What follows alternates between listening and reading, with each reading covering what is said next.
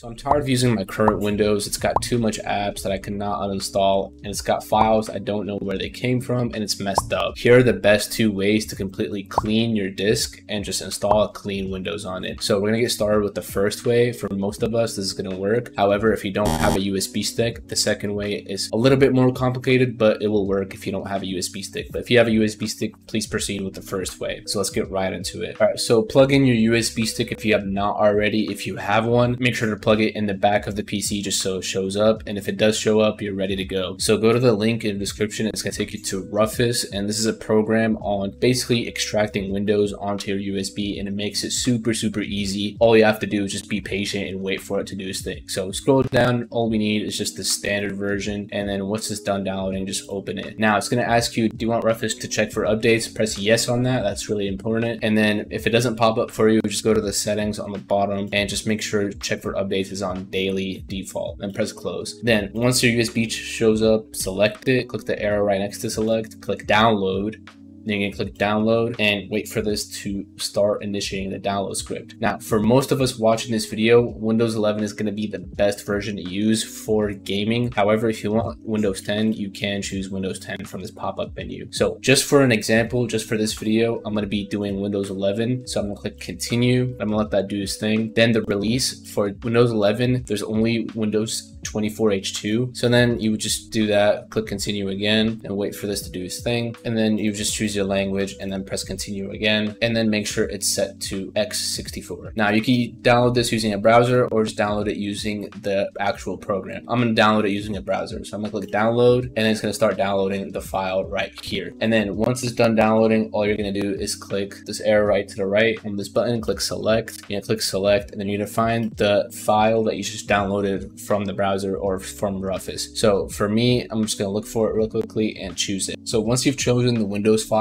which is the ISO file, it's going to look like this. So just volume label, it doesn't matter. Partition scheme, make sure this is on GPT. Click start and then press OK. This just means it's going to delete everything on your drive and then just give you a USB stick with a Windows install on it so you can boot from BIOS into that USB stick. So depending on your PC and depending on where you're plugged in the USB, this can take up to 20 minutes. So be patient with it. It is going to look like it's stuck on certain percentages, but it's not stuck. It's just still doing its thing. So I'll be back once this is done extracting the files on the USB stick. All right, everyone. So once the USB is done and once the Rufus says ready again, then you can just pretty much press close. And now what you're going to do is restart your computer and spam the key to get into BIOS or the key to get into the boot menu of your motherboard. Now, once you've done that, what you're going to do is you're going to find your USB stick, and it should be partition 1. So I'll show you guys a picture of what's going to look like for me, and I'll show you guys what I'm selecting. So right here, I'm selecting UEFI, name of my USB stick, and partition 1, and it's going to load into the Windows setup. Now, once it loads into the Windows setup, you would just go through that Windows setup, press next, and all that stuff, accept the terms. And then the most important part is on upgrade or custom. You're going to be selecting custom. You're going to delete everything that is corresponding with the drive that you want to be wiping. So for example, if you have 2 drives, drive 0, you would delete everything that begins with drive 0 and just leave any other drive alone. Once you've done that, choose drive 0 and allocated space. This is the space that you're going to be installing Windows on. Click on that. It should be a pretty huge space. It should be like 500 gigabytes, 600, etc. It should just be a pretty big amount. You're going to click on that and then press next. And it's going to install Windows, restart the computer, and it'll just go through that just like setting up a new PC. Now, if you don't have a USB stick, this is the part where we're going to go over the weight on how to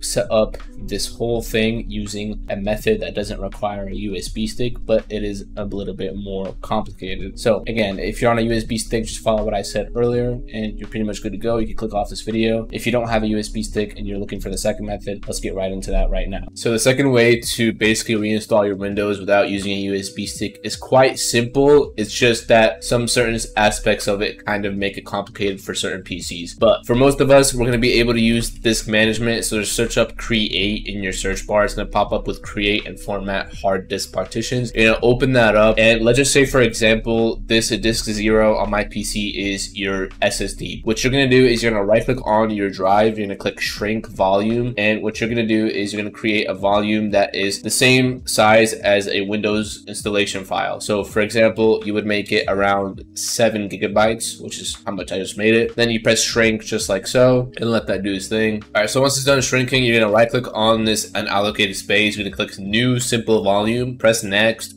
again, next one more time. Volume label, we're going to label this don't delete me, just so whenever we get to the Windows installation steps, we don't accidentally delete this fake USB. If we do that, then you have to get a whole USB stick and do this process on a USB stick and get your Windows working. So make sure you don't delete this drive whenever you get into the Windows setup. So we're going to label it this just so we remember. Press next, press finish. Now what you're going to do is you're going to find the ISO file that you downloaded using Rufus or using Windows or whatever. You're going to find your Windows file, and then you're going to extract it onto that drive. So once you have your Windows file just like so, you're going to right click on this, click extract files, you're going to click the 3 dots, you're going to scroll down and choose don't delete me as the drive, which is going to be right here. Then you're going to press OK and then press OK again, and then just let that do its thing. Then go to the don't delete me drive. It's going to make it into a folder. Sometimes if you're using 7-zip, it's going to do this. If you're not using 7-zip, it's already going to have the files already here. But if you're using 7-zip, just open this folder, highlight all of this, drag this back to don't delete me, and then you can delete this folder. And that's pretty much a fake USB that you just created. Now, if we restart the PC, we can actually see that this pops up in the boot menu. It's called UEFI OS. Now, just to make things a little bit easier, we're going to use a tool called EasyBCD, just so this works on every single PC that's watching this video. So let's do that real quickly. So if you go to the second link in the description, it's going to take you to EasyBCD. All you're going to do is click register, and then you click download, and then it's going to start downloading the exe. Then once you do that, open it up and go through the setup, press finish, and then as you guys can see, it's going to say choose a language, press go, press OK